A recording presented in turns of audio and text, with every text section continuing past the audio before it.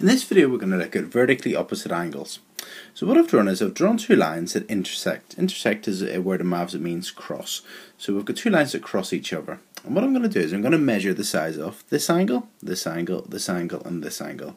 I'm just going to do that now and then I'll sort of show you the results. Okay, I've measured the angles and I found that the obtuse angle was 130, this acute angle was 50, this obtuse angle was 130, and this acute angle was 50.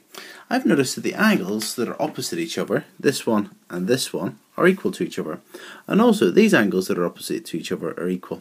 So vertically opposite angles mean that whenever you've got two lines that intersect or cross each other, that the opposite angles will be equal to each other. This diagram shows it quite well.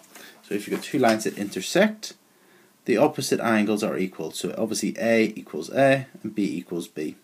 That can be shown quite easily because if you had, for instance, that this here was just say 160 degrees, so then because it's a straight line, this then would be 20 degrees because it's a straight line.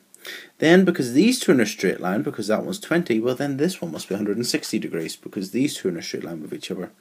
And finally, because this one is in a straight line with that one, if that's 160, well this needs to be 20. So it sort of makes sense using sort of basic angle properties. And if you just check, the whole thing adds up to 360. So let's look at a typical exam question on vertically opposite angles.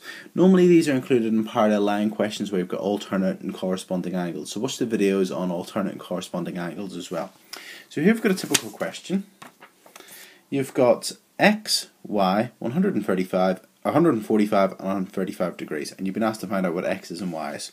Now you can actually work out easily that what y is from the 135 and you could, or 145, and you could also work out what the x is from the 35.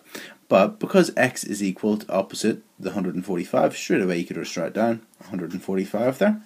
And because the y is opposite 35, you could just write down y is equal to 35.